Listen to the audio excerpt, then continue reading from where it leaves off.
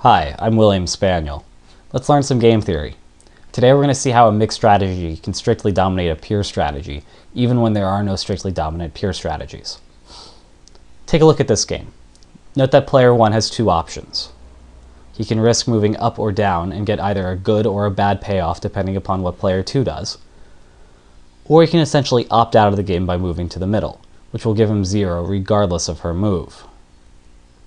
So let's try solving this using the tools I've given you before. First, let's see if there are any dominant pure strategies. Well, there definitely isn't one for player 2. Left pays better when player 1 moves down, but right pays better when player 1 moves up. And we're running into a similar problem for player 1.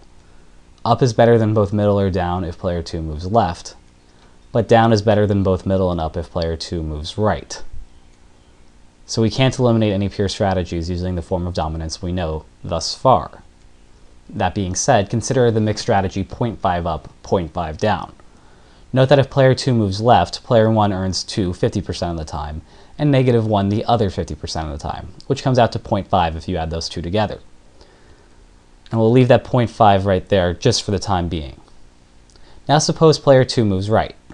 Here player 1 earns negative 1 50% of the time, and 2 the other 50% of the time, which again adds up to 0.5. And we'll leave that here. Now take a look at player 1's payoffs for playing middle. They're both 0. But player 1 can mix between up and down using that 50-50 probability distribution and earn a payoff that is greater regardless of whatever player 2 does.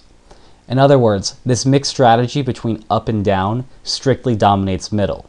Consequently, a rational player would never play middle, so we can remove it from our matrix, which leaves us with just this.